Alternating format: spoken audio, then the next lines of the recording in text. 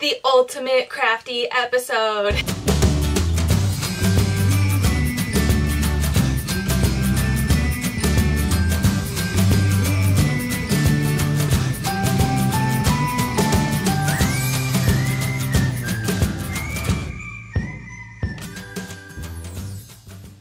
Hello and welcome to Mandobug Crafts, episode 87. What's up everybody? My name is Amanda, but you may know me on the internet as Mandobug, and this is my channel here on YouTube where I share the crafty things that I am making.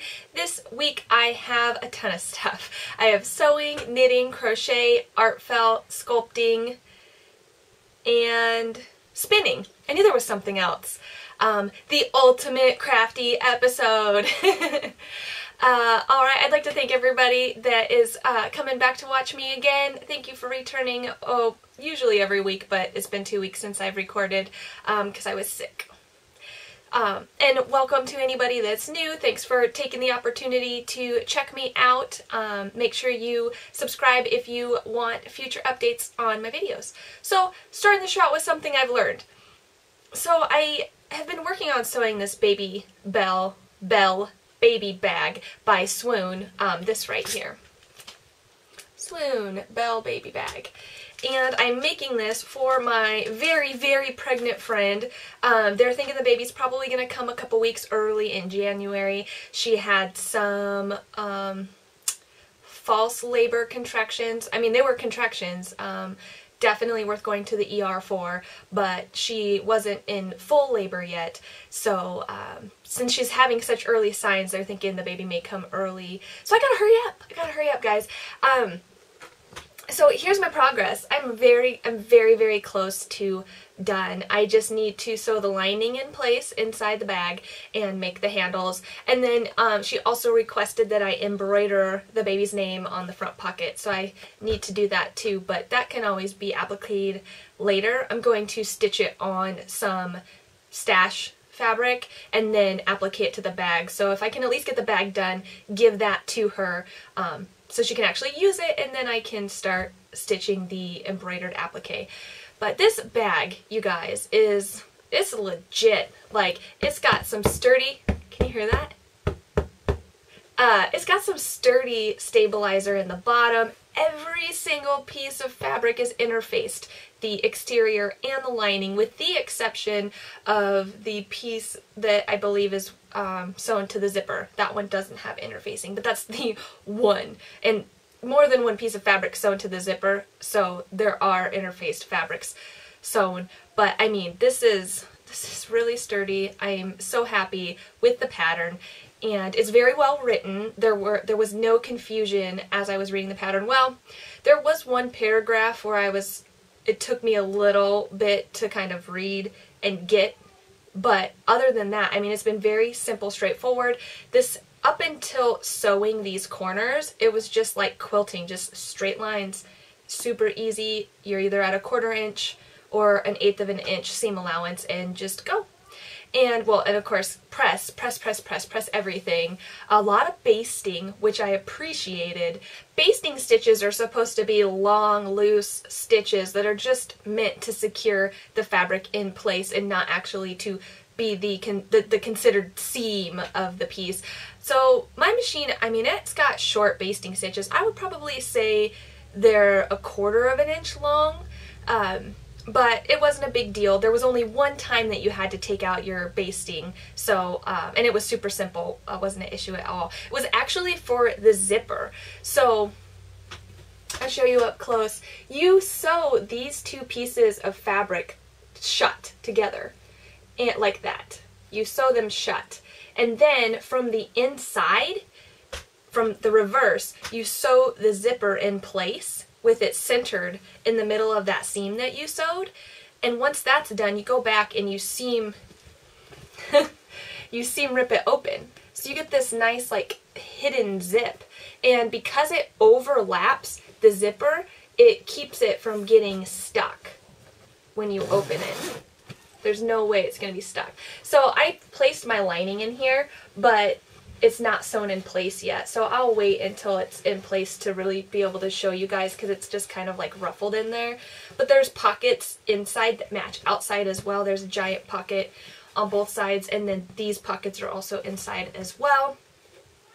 This is where the handles will go when they're ready. There are stroller clips that can attach to here as well. These are pockets here. This was really fun to do. I have some Instagram stories on my Instagram page about this and how it's done. You kind of have like an accordion seam here. But what I learned, I haven't even gotten to what I learned yet. What I learned was that if you're going to be sewing a 1/4 inch seam allowance or an 1/8 of an inch seam allowance, it's best to use the appropriate feet. So the standard foot that came with my machine is this one, and it's perfect for a 1/4 inch seam allowance. And you can use it to do an 1/8 of an inch seam allowance, but I found that the way that it's shaped, it kind of puckers the fold. It like catches and turns it because of where it stops. And so I was having issues sewing an 1/8 of an inch seam allowance with this foot, and you can see that here. This is when I had the issue. It's just, it's not an 1/8 of it's not an 1/8 of an inch from the edge, and it just doesn't look good, and there's so much excess it like flips up.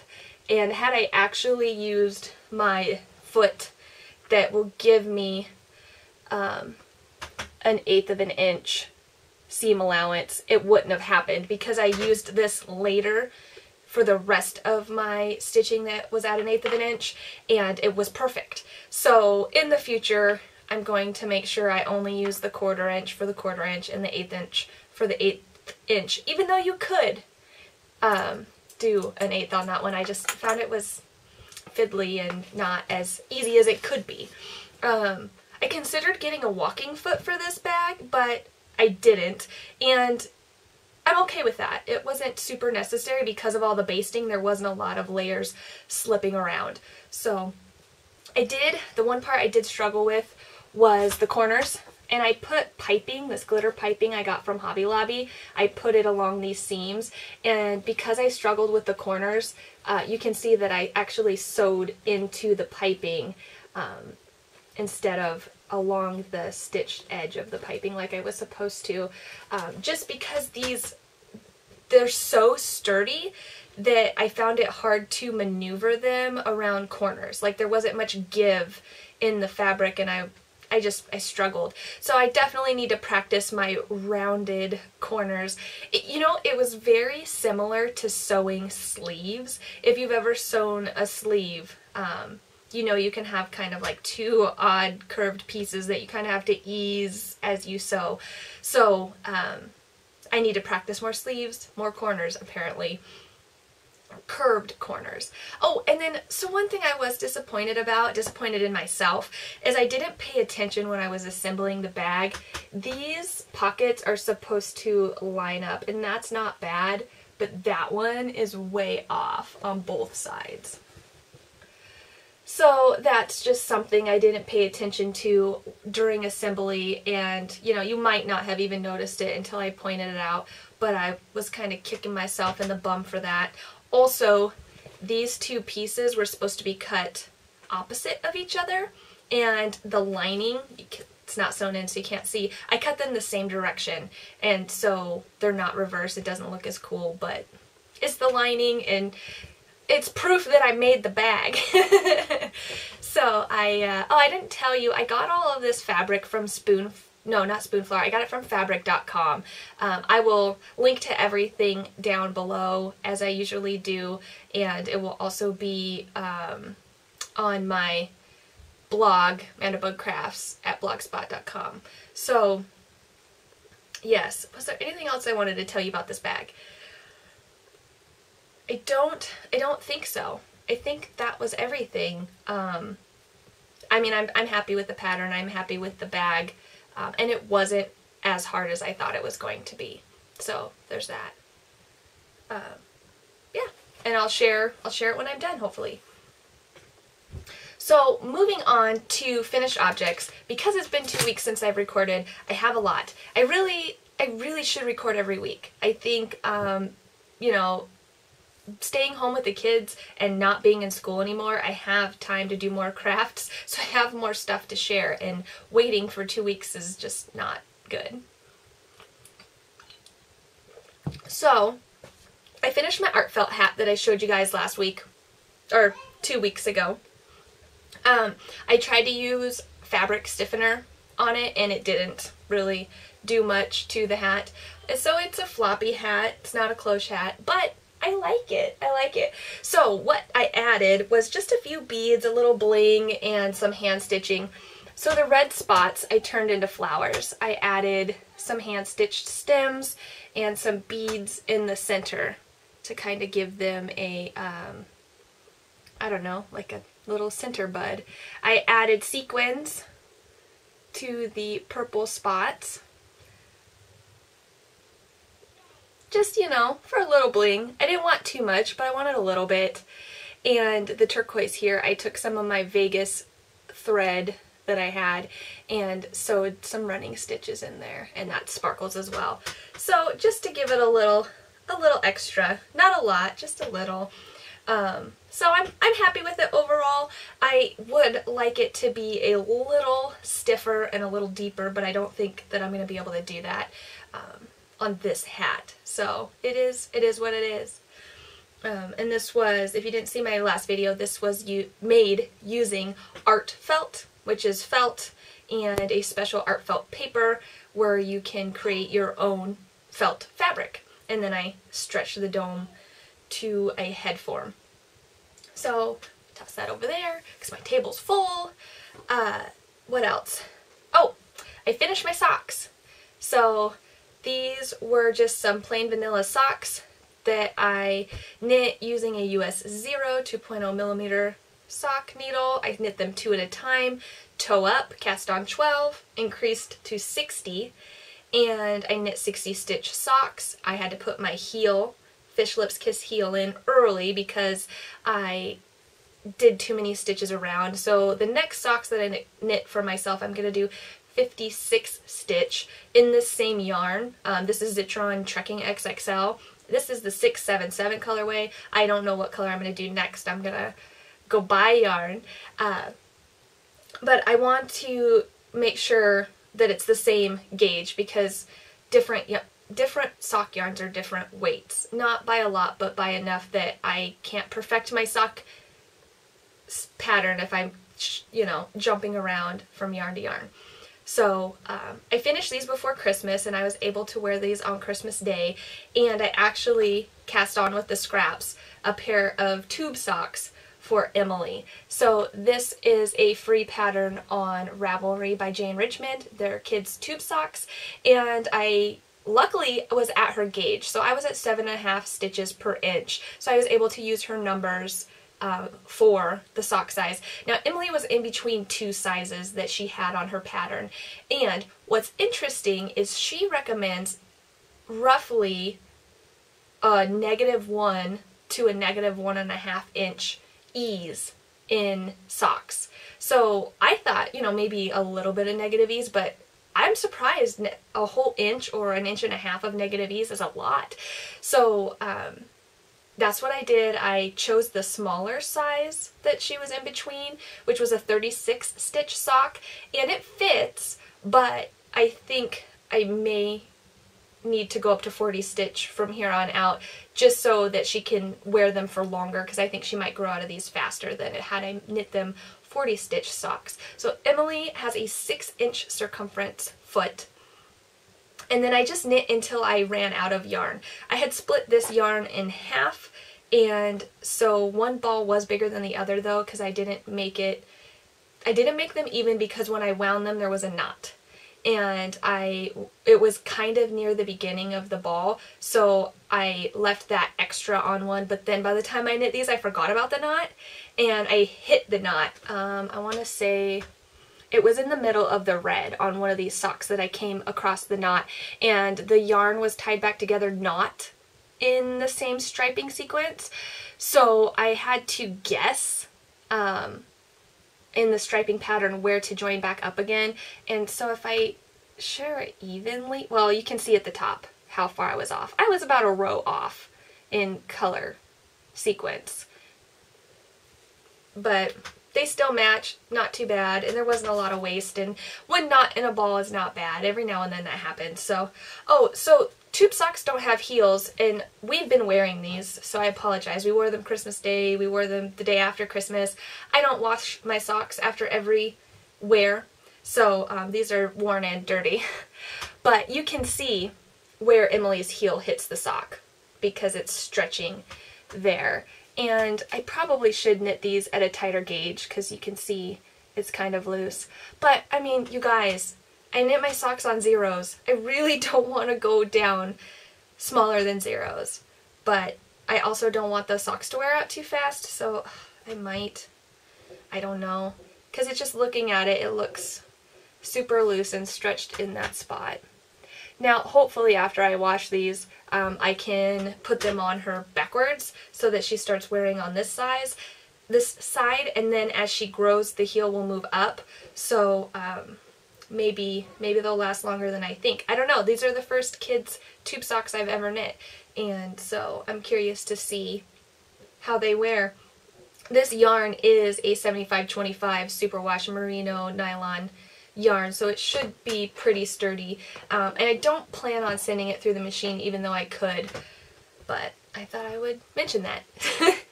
So what else did I finish? Oh, I did some spinning.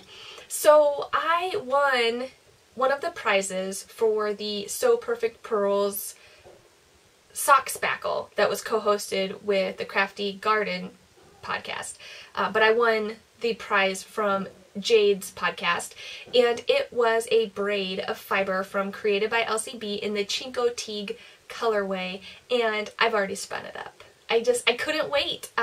Jade sent a lovely package with little extras in it. I took a picture. It had some tea, a mini skein, and what do you call it? Like an oil diffuser, which smells amazing. I have it up in my living room, and some other little goodies, and the braid of fiber. And here it is, spun. You know you love the fiber when you can't wait. I couldn't wait. I couldn't wait. I took the braid. It had multiple colors within it. I took it and I split it in half lengthwise. I really need to look up these terms. Lengthwise? I think it's lengthwise. The whole length of the braid, I split it in half down the middle, and I spun one straight. Just straight color to color to color. And then the other one I split into 9 strips. I was going for an even number, but somehow the thickness ended up at 9. And I felt it was more important to have similar thickness than it was to have an even number of strips. So I did one side straight, 9 strips on the other, and plied those two together to give me a worsted, heavy worsted, fractal spun yarn. As much as I love knitting and crocheting with finer weight yarns, I do love the instant gratification of a thicker spin. Also, if you spin, or maybe if you're new to spinning, you'll find that when you learn to spin, you're kind of thick and thin and uneven, and you start getting more consistent and thinner and thinner and thinner and thinner. And then it's much harder to get back out to that thick again.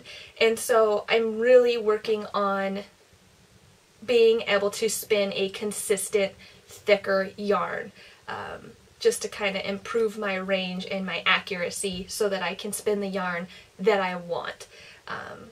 You know, because you start out just kind of spinning what you get, and then, you know, you learn to control your hands and the fiber over time. So love, love, love this. This is superwash Targhee, which I've never worked with before. I've spun non-superwash Targhee in the past. I think it was from Blue Mountain or something like that. It was a couple years ago. It was very fluffy, very, very fluffy, and I knew it wanted to be fat, so I didn't want to fight the fiber on this one. I knew Targhee liked to be fat and fluffy. That's just the nature of the wool. But the superwash in it made it very slick and easy to draft. I remember the non-superwash Targhee being a little stickier, not stickier, just grabbier. Sticky, it makes it sound like my finger stuck. That's not what I meant. the fibers grab each other more, so it's a little bit more work to draft it. But the superwash was super slick and super easy to spin, a dream. The dye job was amazing, no color bleed, no nothing. I love it, I love it. So thank you, Jade, for the prize, my first created by LCB, and I'm super excited. I think I'm going to knit a hat for my son out of this. I was hoping to knit a hat for my son and my daughter, but I only got, this is 50 grams and 80 yards, and this one's 53 grams and 81 yards. So I only have 160 yards. So it'll probably take 1.5 to make my son a hat, so my son will get a hat. And I don't know if I'm going to knit or crochet it yet. I don't know. Just because crochet, I like to do double crochet and it's taller, and I don't know if it's going to be too tall to get a full stripe around, because fractal spun does a cool striping effect. So I finished this spinning. And then I also finished some dog fur spinning. I feel that dog fur sounds better than dog hair, so we'll call it dog fur. But I told you guys that I was going to start spinning some dog fur yarn on commission, and I have tried it for the first time, and here are my results. Here are my skeins. So the person that I'm doing this for is a dog groomer, and she collected the dog fur during grooming, and she put 3 different dog breeds in a bag all together, mostly light and dark brown fur with some white spots. Now there was Border Collie, Aussie, which I think was Australian Shepherd, and then another one, but I don't remember. I left the tag at my mother-in-law's. And so what I did was I split the fur, or blended the fur 50-50 with wool. And this was wool from my mother-in-law's sheep. So let's see, this was the first one I did. Well, the first one I blended, the last one I spun. I spun them in reverse order of when I blended them. So this one I blended with a Jacob Romney cross. His name was Oreo. I say was, his name is still Oreo, but he doesn't live at my mother-in-law's anymore. But he's a nice chocolate brown sheep, and this is 50-50, the dog fur and Oreo.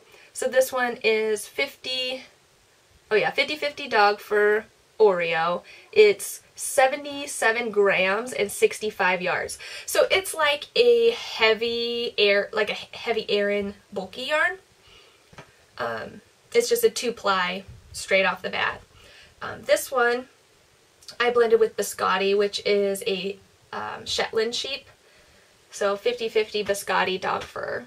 And Biscotti's got like a nice caramel brown fleece.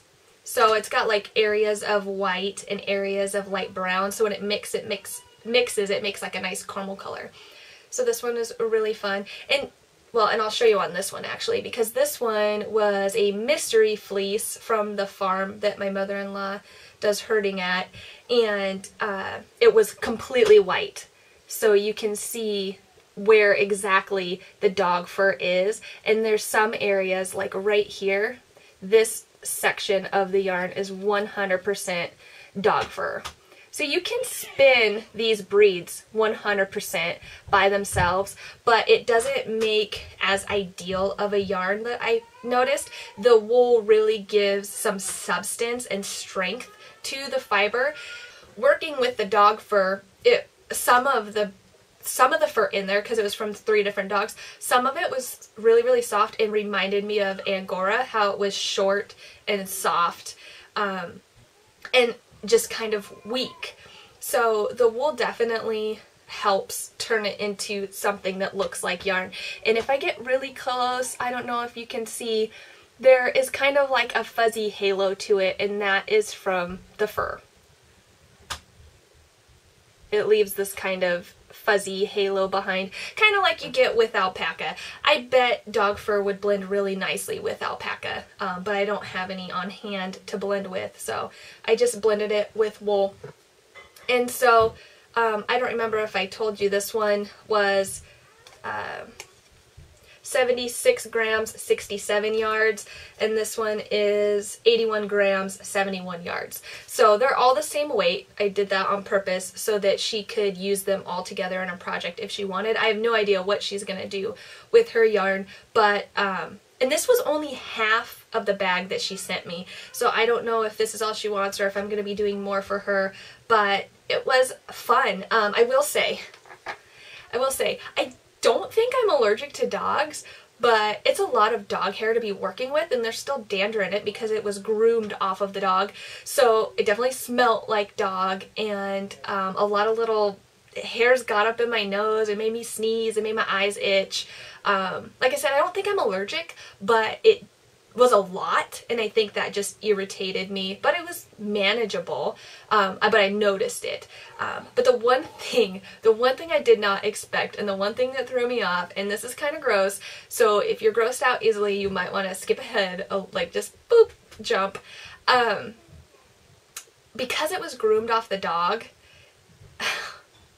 you know how sometimes when you're grooming your pets, you get those little scabbies?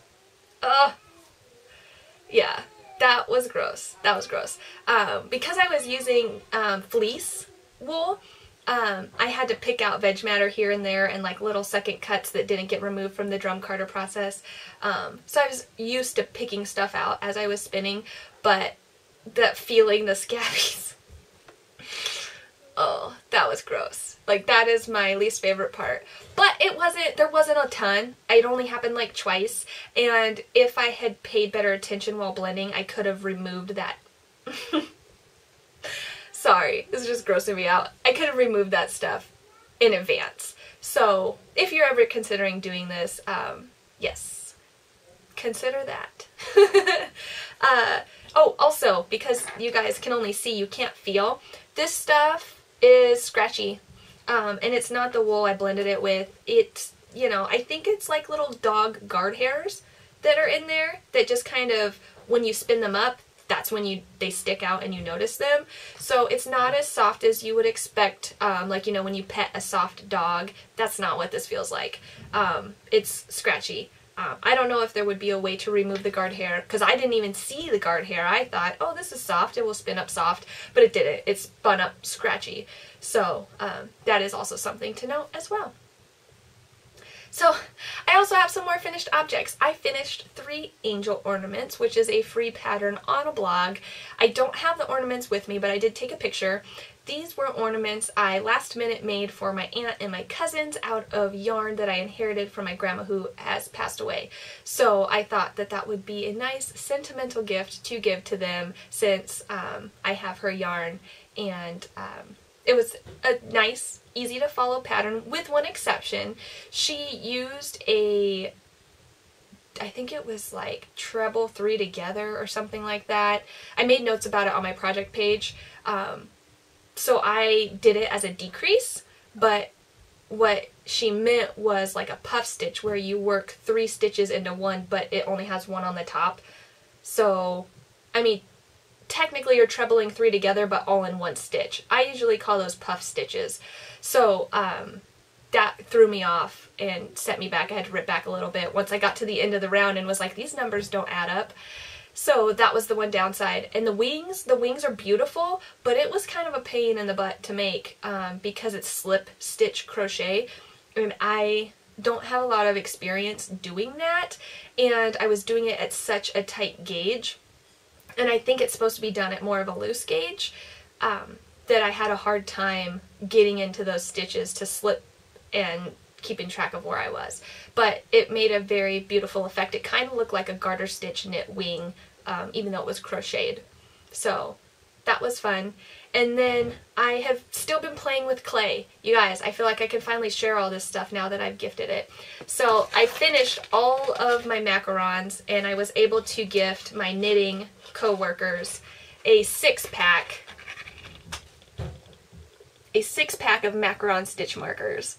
And so I ended up making 10 sets, but I only gifted 6, or no, I gifted 8. So I still have 2 packs that I'm going to hold on to. But they were a lot of fun, and I feel like doing the same sculpt over and over really helped my hands learn the craft. And but of course you get bored with the same over and over, right? So I made some bigger charms because I figure if I can make it big, eventually I can make it small.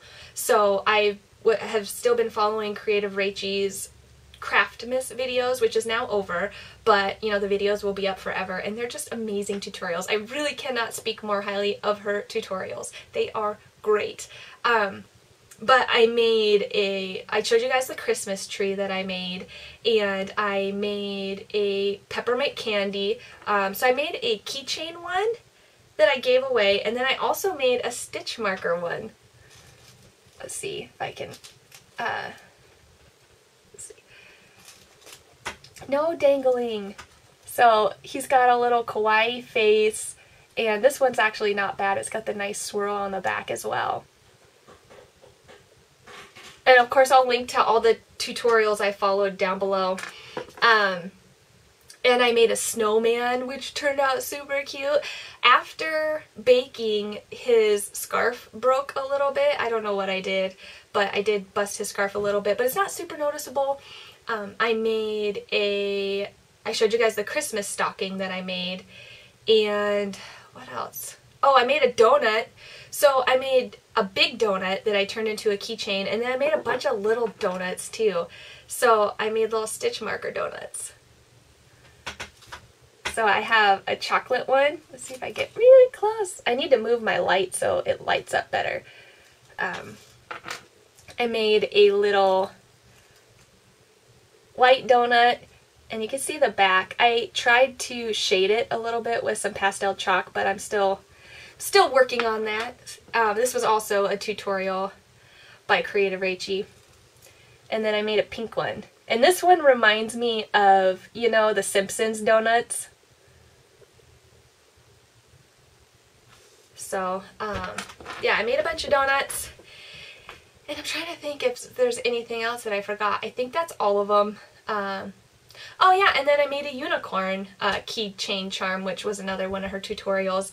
That one took a couple days to make because of the baking and the glazing, and for that one I actually sculpted the little rose and kind of succulent looking flower and heart on top and pre-baked those as well, and then used resin to set them, and then covered the whole thing in resin. So I'm actually using resin correctly now indoors, and it's not difficult when used correctly. I use my UV torch that I got from Miniature Sweet to set it a little bit before I set it outside. Because it's the winter, we're not getting a lot of direct sunlight, we're getting a lot of overcast light, so it's been taking a little while for these to fully set. But so I gave the one away, but I kept one. This one's not as nice, but they're pretty large. It's definitely not a knitting charm. It's more just like a keychain charm or decorative charm. I painted on the eyes, which is kind of hard to do because the body is covered in glitter, and so the glitter gives you an uneven surface to work with. I guess maybe it would have been easier had I put the glitter on, let it set, glaze it with resin and let that set, and then paint it and then glaze it again so that I had more of a smoother surface to paint on. But again, like I said, there's so much glazing and setting and glazing and setting, it takes a little while to make these. But I thought he turned out super cute. And then I also attempted to follow her Christmas ball tutorial. It went okay. It was my first time working with glitter in the clay, and one of my first times painting with the resin correctly. So I got resin in the eye pin on some of these, so they, like this one dangles. You can see that I didn't get resin in the eye pin, but it's just a red Christmas ball ornament, but you can see at the bottom it's kind of got this, it's a drip. So I put too much resin on there, and when I left them to cure, it kind of dripped to the bottom and made like a little drip bubble down there. So I've learned to make sure to watch for drips as they're drying and make sure to not put too thick of a coat on. So I made red ones and I made green ones, but I got resin in the hole so it doesn't dangle. But every single one I made has that little drip at the bottom. So lesson learned. And then I also followed her penguin tutorial and made a little progress keeper Santa hat penguin guy. Oh my goodness, how cute! This is so cute. There's the back. And he's got little feet. These are really hard to show off because they're so tiny. But yeah, I mean, for a progress keeper it would probably be best if he was a little smaller, but oh well. Like I said, I figure if I can make it big, eventually I'll be able to make it small. But here's the other thing with going small, you start to lose more and more detail. So you have to be careful. And then I made my first charm without using a tutorial. At this point, I've made so many charms following Creative Rachel's tutorials that I've kind of got a basic understanding of the basic shapes and how to make shapes and put shapes together, basically how to build a sculpture. And so I used all the little techniques that I've learned through her videos to make a Mr. Dinkles. So if you don't know who Mr. Dinkles is, you have to go watch the movie Trolls. I have 2 toddlers, so we watch a ton of kids movies, and they're like hands down one of their favorites is Trolls. So there's the Trolls movie, and then for the holidays they came out with Trolls Holiday, which is a shorter movie about holidays. And it's got a lot of music in it, and my kids love it. We get up and dance. It's a lot of fun. But Biggie, one of the characters, carries around this little Mr. Dinkles, and I think he says like one line in the movie, but for the most part he goes, mew. He is just super cute. So here is my Mr. Dinkles progress keeper that I just kind of used a reference photo to make, and I think his mouth turned out too big, and the stripe should be lower on the body, but for the most part I'm happy with how he turned out. Mew. But yeah, I'm happy with the way my little Mr. Dinkles progress keeper turned out, and I learned through breaking so many of my charms that I actually secured his little hat. I secured his little hat with a piece of, like the end of an eye pin, like a little piece of wire. I put it in partially in his head and partially in his hat, so that hat is not going anywhere. So I've had a ton of fun playing with clay. I just made a pretty big order from Miniature Suite for some more resin supplies. I'm going to start playing with that as well.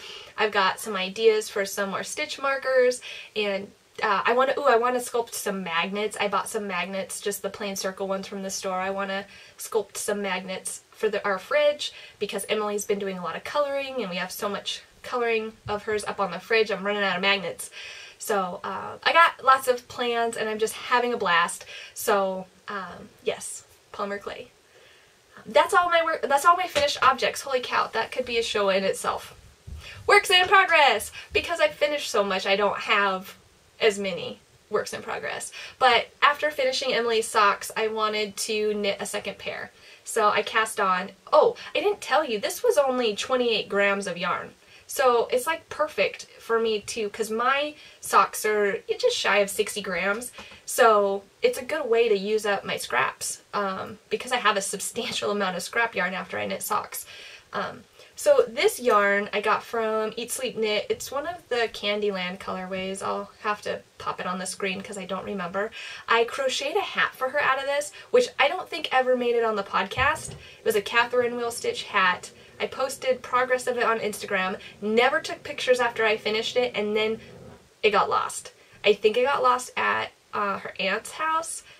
I don't know, but it's a shame because it was a super cute hat, and I'll probably have to make up that hat pattern again because it was really cute, and I know a lot of people on Instagram liked it, and I don't think there's anything else out there like it.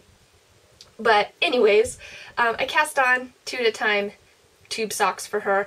Now I was going to knit these 40 stitch, like I said. I thought I should have done 40, but this is a thicker yarn, and that's why I'm saying I need to perfect my sock pattern for specific brands because each brand has a different thickness.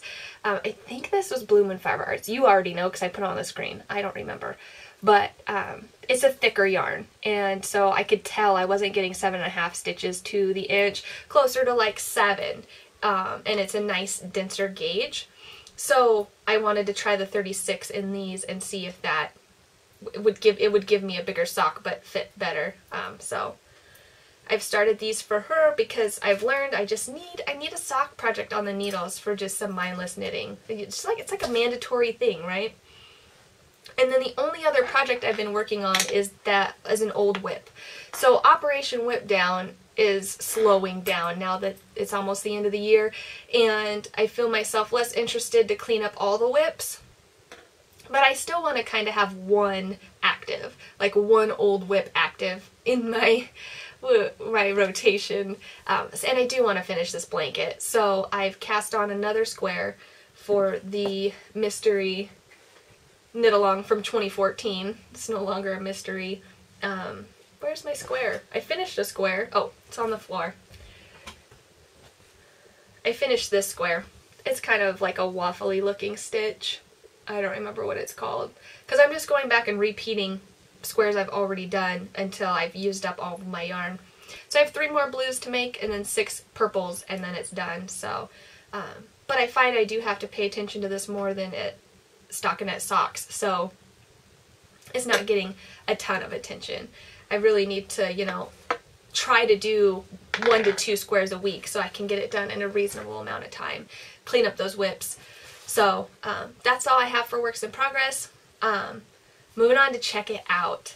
So I received a package from my friend Kat, who has the Kat's Corner podcast, which she hasn't done a podcast in a while, but she did do the Fiber Arts tag, which you should go check out, and she participated in Vlogmas. So she's got videos up on her channel. But so she sent me a little package. I didn't ask if I could share anything, but I'm definitely going to share the yarn. So she has started dyeing yarn. She hasn't opened her shop yet, as far as I know, but she said I can be a guinea pig for some of her hand dyes. So she sent me a bunch of mini skeins that I wanted to share with you guys. So I've got these 3 mini skeins that are, oh, this gorgeous blue. And this is on her 80-20 Superwash Merino Nylon Socks in the Moraine Sedai colorway, which I don't get the reference. My nerddom is not that high. I'm pretty low on the nerddom scale, so I think there's a couple of these where I didn't get the reference. She told me some of them, I just don't remember. But these are absolutely gorgeous. And then this mini skein is probably my favorite mini skein. It's this really nice green, red, orangish, yellow mix. And this is her 80-20 in Shuggal Ghoul. Is that Star Wars? I've seen Star Wars, but I don't know. I don't want to embarrass myself, so it sounds Star Wars. And then these 2, which are almost equally as beautiful because, you know, she knows I love orange. These are like orange and green with some maybe black in there. And this is also the 80-20 in Randall Thor. So, just beautiful, beautiful colors. I think she did a great job dyeing this yarn. And then I got 3 whole skeins, you guys. 3 different bases. This one I think is the same as the minis. No, it's not. So those are 80-20s. This is a 75-25 Superwash Merino Nylon in Yellow Aja, which is from, she's doing a Wheel of Time collection. So this is from the Wheel of Time. I've never read it, but I've heard great things about it. And it's this nice semi-solid yellow. And then this one is my favorite. This is the Great Pumpkin, which I know is Charlie Brown inspired. And this is 75 Superwash Merino, 25% silk. It's just gorgeous. I can't tell on my monitor if this is showing up correctly, but it's got some really soft, natural part of the yarn showing through with some golden orange and some speckles of like a dark green, and it's just gorgeous. And this base is so silky smooth and so soft. I really, really like this one. And then this one is a fun base. This is 60 superwash merino, 20 nylon, 20 alpaca, and this is Christmas Time Is Here, which I think is also Charlie Brown. And she wrote a little note on here that she's working on this colorway and this is still not quite what she wants it to be, but it's still beautiful. I'll open it up. But the alpaca gives it like this really nice softness, but the nylon, it makes it really sturdy. So I've never worked with this blend of fiber before, so I'm really curious to see how it works, and it's such a fun colorway. I'm thinking that this might be nice up in this range. Shoulders and up, so I don't know yet, we'll see. But I mean, these are just lovely, lovely, lovely, lovely yarns, and I'm so excited to be the guinea pig and to work with these. I don't have any plans yet, but the wool silk definitely is inspiring from a design point of view, so we'll see. Oh, she also sent me some other goodies, which I'm gonna just keep to the side, but I did want to share the yarn with you, so when she opens shop, I'll make sure to let you guys know so that you can properly check it out. So moving on to design time. Yeah, speaking of design time, I am doing another crochet along together with Skacel in March, and I've got the yarn. I've got some ideas. I won't share that yet, but I will show you the yarn that I will be using. So I will be using this yarn. This is Woody by Haiku, which is 53% alpaca pulp and 47% cotton. It kind of feels like a raffia yarn. So I just wanted to share that this is what I have, and I will be designing something fun to crochet along with in March. So I'm gonna record my whole process of this and save it for later in the year. So but I wanted to let you guys know that that is on the way. So some of my content might slow down as I work on the crochet along project. I don't want to release it until I know what it's going to be. Does that make sense? Because I hate to get people excited about something and then change my mind. So I just want to make sure I know what I'm doing before I share anything. So moving on to Let's Chat. That's it. So that's my crafty content for this week, you guys. So if that's where you check out, I will see you next week. But if you want to stick around and listen to some more personal things, less crafty related, that's what I'm going to talk about. So I was sick. I was sick last week, and that's why I didn't record. I normally record on Thursdays, but I got sick on Wednesday, and I didn't know how long it was going to last, so I just was like, you know what, not this week. The holidays are coming up, and I was set behind on all my Christmas baking by getting sick. It was the 24-hour flu, where you're basically stuck in the bathroom for 24 hours. Jack got it first, and he literally puked all over me. Like, he was sitting in my lap and just projectile vomited everything for the day around me. It was so disgusting. That's probably exactly what got me sick. So the next day after he did that, I got sick. I had to call out of work, which I felt horrible because I only work a few days a week. And luckily, because it was a day I work, that means Josh was home, so he was able to take care of the kids, and I was actually able to be sick, not mom sick. You guys who are moms know what I'm talking about. The mom sick, where you're sick, but you still have to take care of your kids. It's not, so you're sick for longer because you can't properly take care of yourself. So luckily, I was able to be sick, confined to the bathroom / bedroom, sleep it off. Josh got it later in the week, and then Emily never caught it. So that was strange. I don't know, what happened there, but that's awesome. So she's probably just got a really strong immunity and kept herself distant from the germs, even though we all live together. So that happened, and then Christmas happened. I hope you guys had a happy holidays. We had a great Christmas. We had a lot of family time together. Josh got days off, which is rare, and we just got to spend time with, you know, my family, his family, just us in our house. The kids are getting older, and they are starting to understand Christmas and get excited about it and open their own gifts. So that was a lot of fun. They got spoiled. They are the only grandchildren on two parts of the family, on Josh's dad's side and on my side. So definitely spoiled by family, but it was a lot of fun and just nice. We got snow on Christmas. It started Christmas Eve, I believe, and on Christmas Day we had like 6 inches of snow, but my kids don't have proper snow gear, so I didn't let them go out and play in it. We just don't get enough snow to be worth investing in kids' snow gear because they grow out of it so quickly. You buy it all for one day and then next year it doesn't fit. So, so they don't have snow gear. What else? Oh, I wrote on here one thing that happened. So sometimes I think I'm being clever and then I find out, nope. I was letting the kids play with the canned goods. You know, so I'd buy like canned vegetables and canned soups and beans and stuff, and I let the kids like stack them and play with them. I'm like, this is great. They don't even need toys. They can play with the canned goods. And so I'm in the kitchen, probably doing dishes because we don't have a dishwasher, and so I just spend a lot of time hand washing dishes.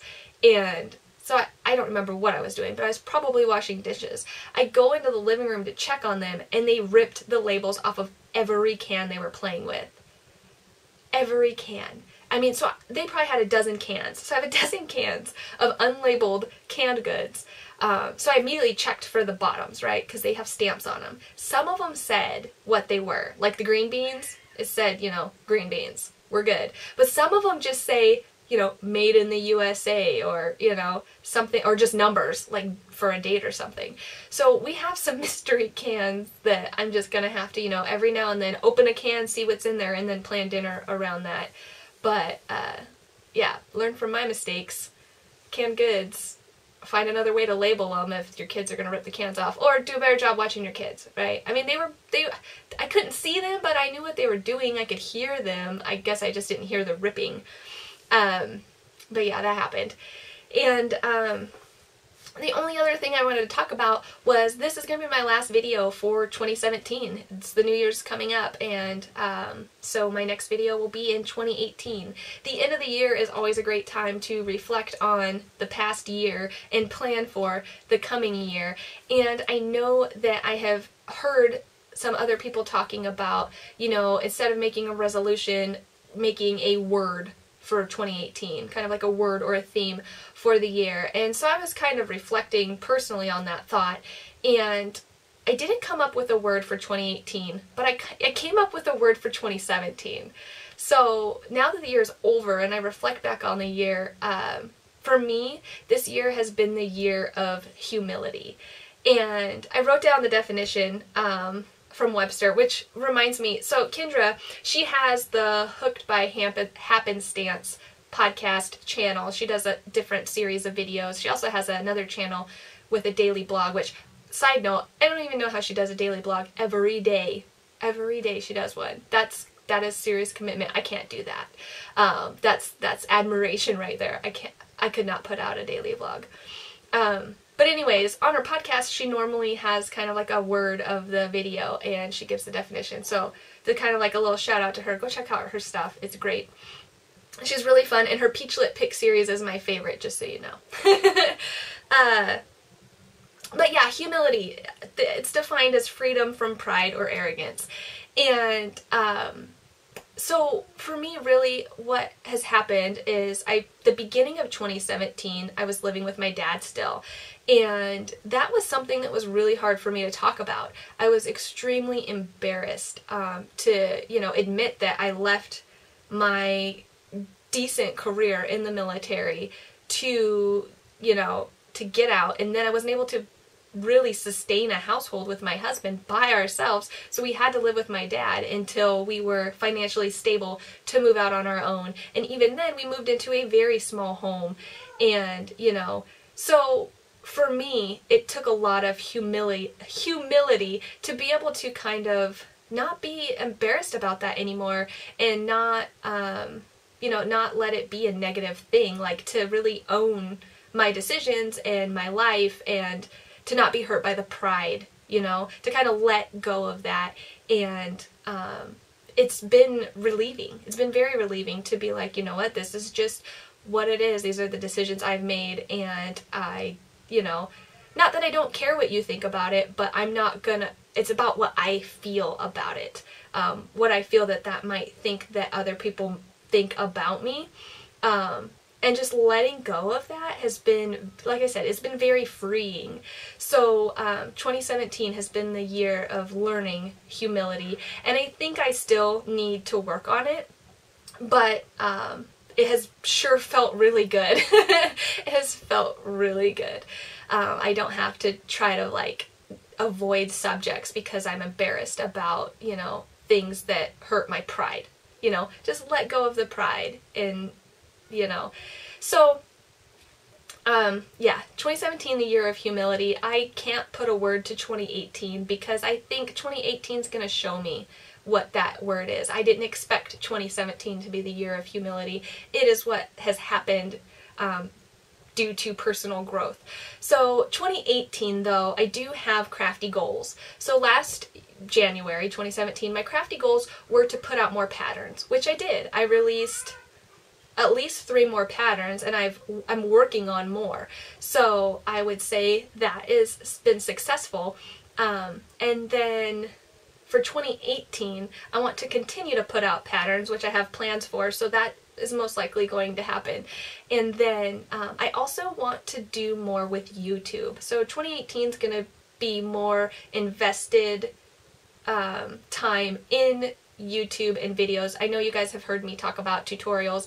I want to put out more tutorials, but I want to make sure that they are unique. I don't want to start putting out like how to do things that other people can already show you, like basic crochet or basic knitting. Like that's out there already at high professional levels.